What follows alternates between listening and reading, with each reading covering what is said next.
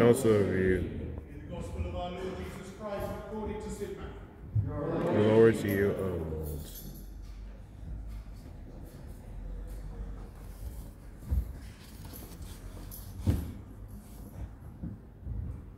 Now when Jesus came to the district of Caesarea Philippi, he asked his disciples, "Who do people say that the Son of Man is?" They said, "Some say John the Baptist, but others Elijah, and still others Jeremiah or one of the prophets." He said to them, "But who do you say that I am?"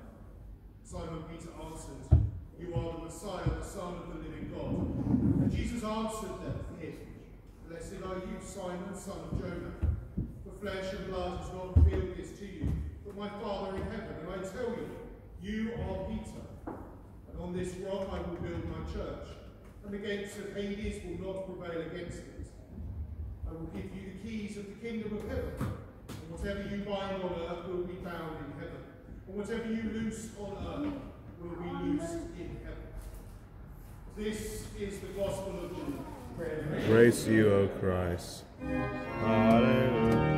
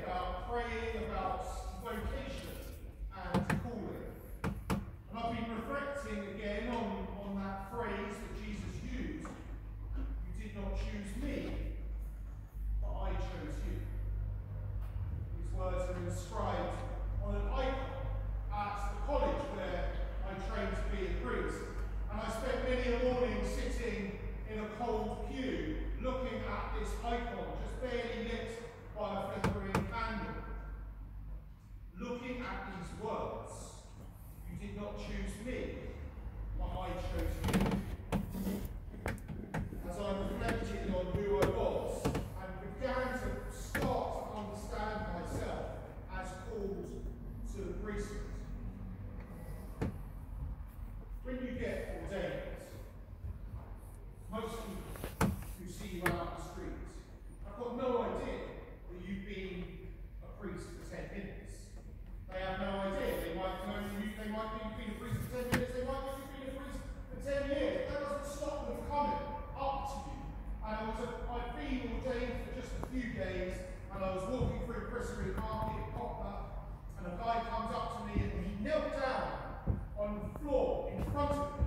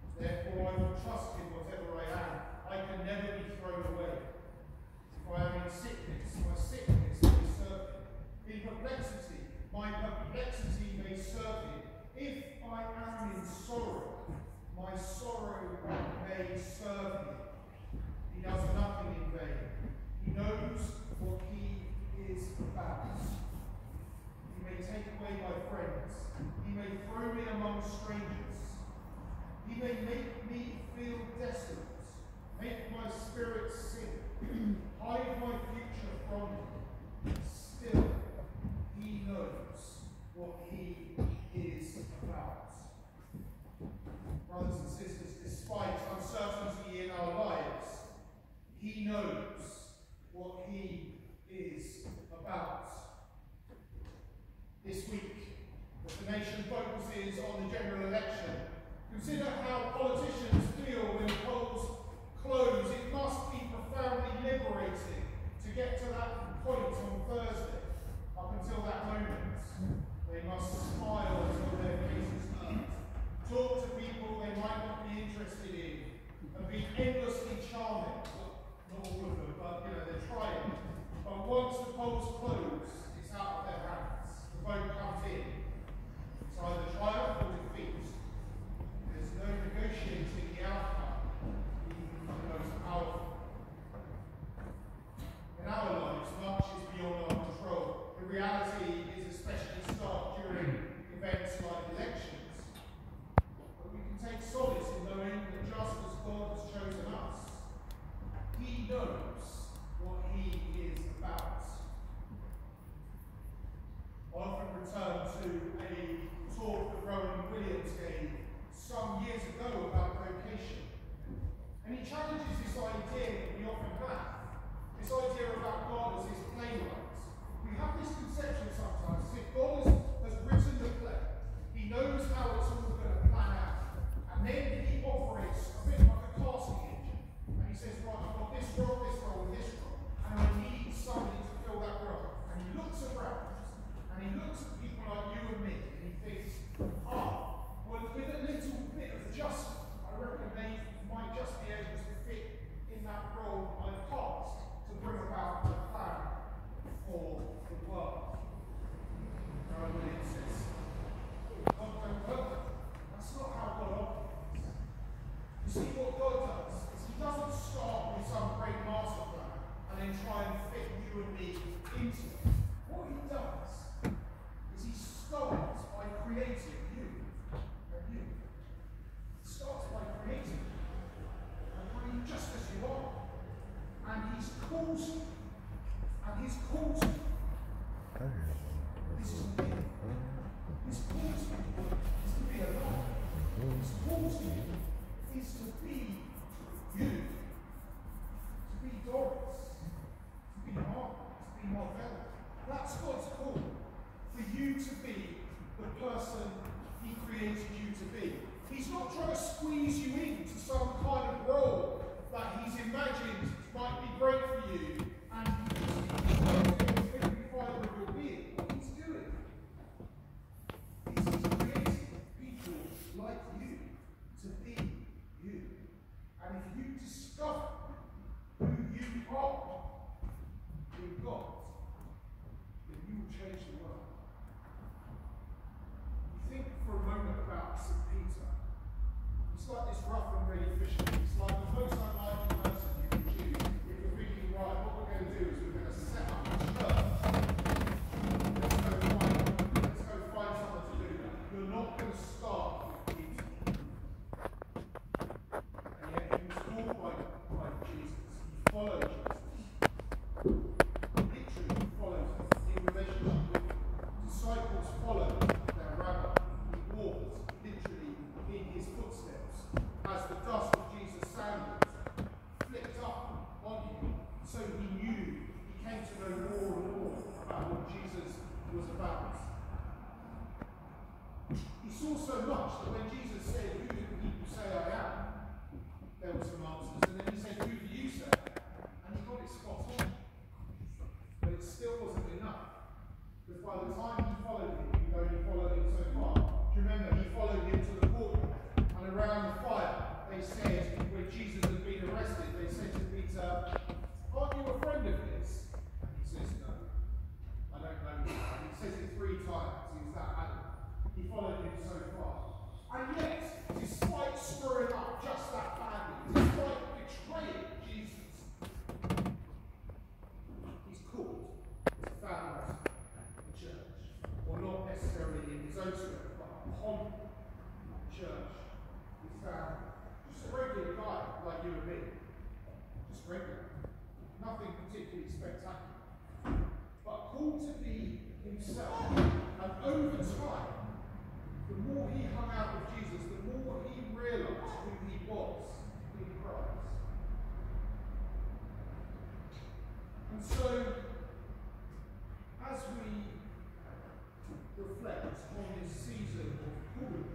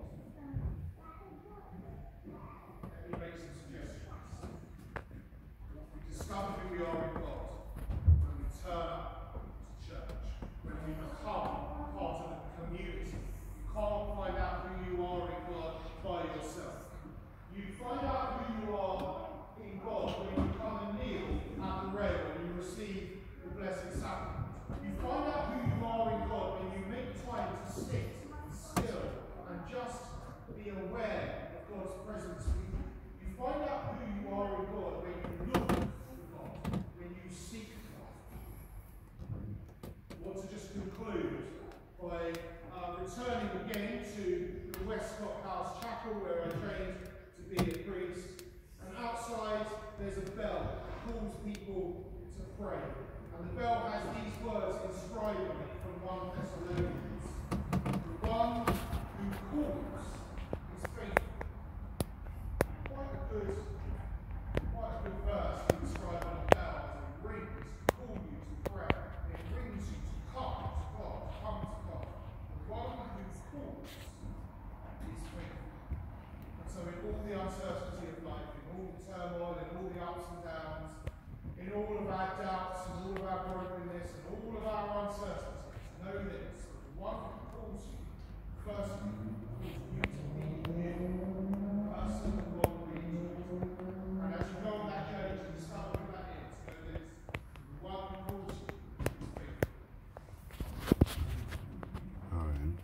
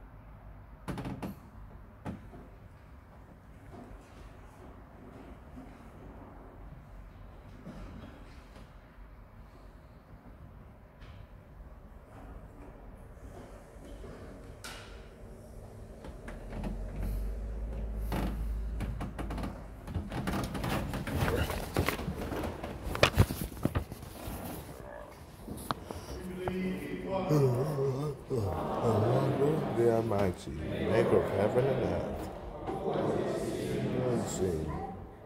Holy Lord Jesus Christ, the only Son of God, died begotten of the Father, God from God, light from light, true God from true God, begotten of made, of one being with the Father, for him all things were made, crossing through our salvation.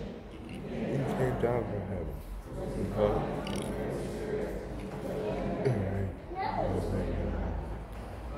the Jews was fell on the Pontius Pilate, with death and was buried. Third day he rose again in accordance with the Scriptures.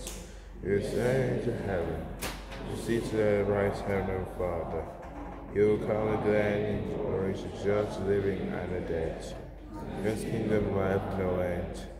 We believe in the Holy Spirit, the Lord, the giver of life, who proceeds from the Father and the Son, who with the Father and Son is worshipped and glorified, who has spoken through the prophets. We believe in one Holy Catholic and Apostolic Church. We acknowledge one baptism for the forgiveness of sins. We look for the resurrection of the dead and the life of the world to come.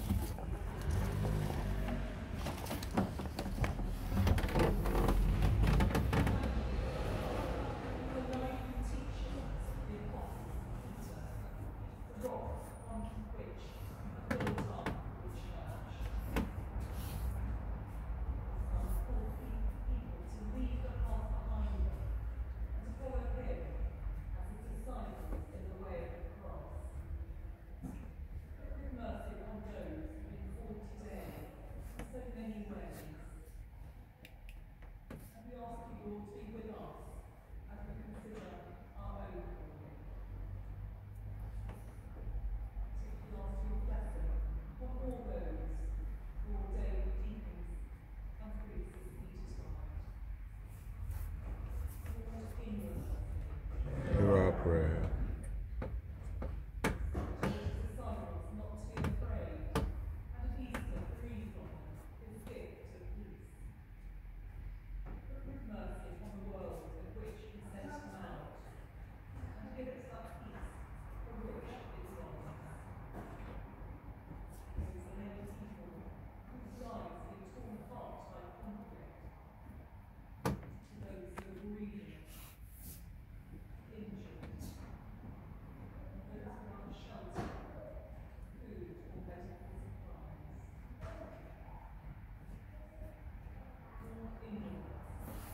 Hear our prayer.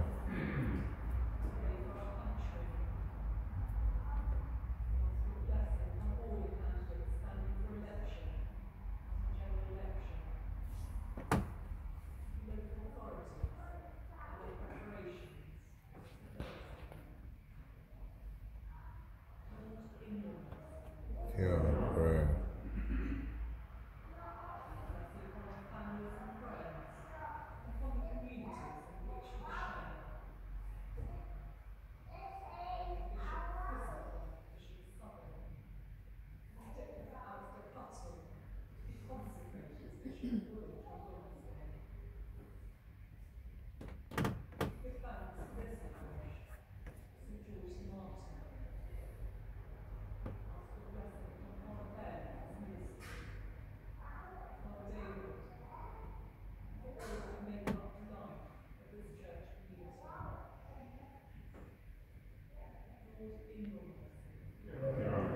Our prayers.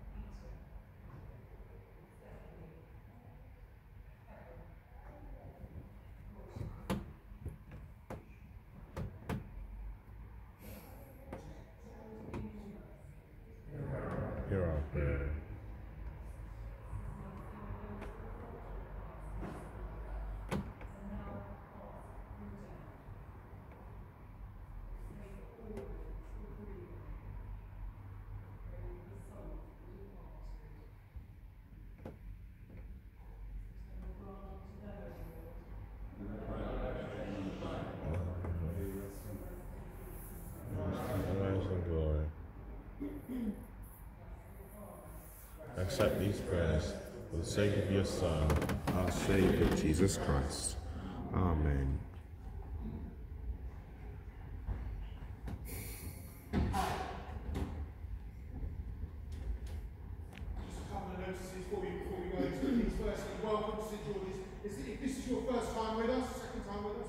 Please know you're so welcome here. My name's Father Ben. Do come and say hello after the service. It'd be a joy to meet you. Also, there is coffee and tea downstairs. You can find downstairs by going through that back door and going downstairs. But do come and join us. It's so much of what we are about is hanging out together and being church together. Being church is about so much more than turning up on a Sunday, sitting in a pew, singing some hymns and going home. So do come and encounter the fullness of church over some coffee and tea downstairs. I understand that this is, where is he? Has a notice for us, Jonathan? Okay, shall I give you a moment while I do a couple of notes?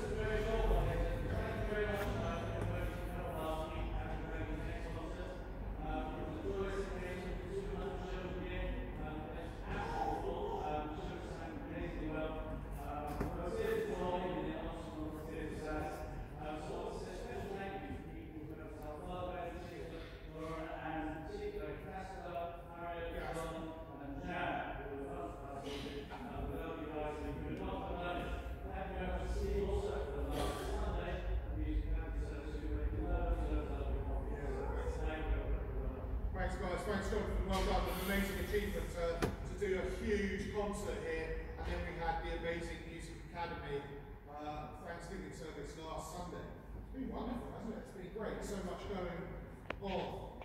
This week, as we've heard in our sessions, as the custom will be consecrated as our new bishop of Woolwich in the cathedral on Wednesday. Therefore, there will be no service here on Wednesday lunchtime. If you normally come on Wednesday lunchtime, know that there is no service on Wednesday lunchtime. However, you are invited to come and join us at the cathedral if you would like. And if you want to find out how to do that, you will need to sign up. Speak to Fiona, she will tell you how to do that. Now, church is for everyone, and everyone has a part to play. Everyone is called to be part of this beautiful thing. And as we think about our Sundays and how our Sunday worship happens, I want to invite you to consider whether you can play a role. Don't worry if you've been coming here 5 minutes or 50 years. You are invited to play a full role in the life of this church, particularly on a Sunday morning. Would you be able to do a Bible reading on a Sunday morning sometime? Would you be able to lead our intercessions? Would you be able to join us in serving at the altar? Would you be able to become one of our wonderful team of welcomers at the door? I bet you could do one of those things. I bet you could. But also there might be something else that you could add. Would you like to help Steve do coffee and teas afterwards? There's any number of jobs. There's loads, but there's definitely a role for you in all of that. And we'd love you to be involved. There's forms at the back. Take a form, fill it out, give it to Fiona. Fiona led the prayers today. Just have a little think. It would be wonderful if our Sunday morning tea could be fully reflective of those who come. Are there any more notices? Sophie. Order for me. Right, okay, guys. This is a complicated one, okay? So this is how it's going to work. You know when we come and take communion, yeah? You know how it's always a shambles, right? So this is how it's going to work. Sophie, come here, Sophie. Sophie's going to walk down. Right? Are you going to walk up or down? Sophie's going to start from here. So this is very complicated. You guys are not. Okay, so this is how it happens. So Sophie comes up and she invites you to come out. And as she invites you to come out, you come out. But only when she invites you. Don't just like, it's not free for all. It's not a rugby scrum. And then she goes back a minute and you come out. See how it works. And you come out. And then when you come out, you form one queue, not two, not three, not just a queue. One.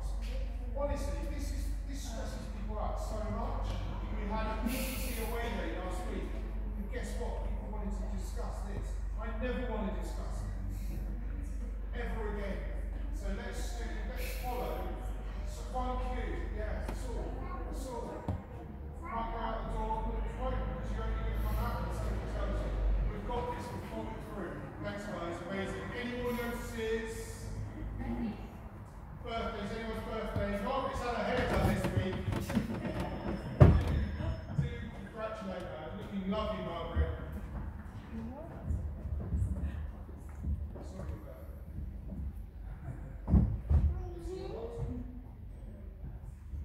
Harriet becomes official church warden tomorrow. She gets sworn in as church warden. We have 3 church wardens. And what a joy it is that Harriet's going to be sworn in tomorrow. We'll be praying for you tomorrow. Thank you, Harriet. Wonderful. Thank you for your service. Peace, Sam. Brothers and sisters, we are fellow citizens with the saints and the household of God through Christ our Lord. To those who are far off and those who are near, peace of the Lord be always with you. Also with you. Alright, peace of you. Alright, so guys, thank you for watching. Guys. Goodbye. Peace with you.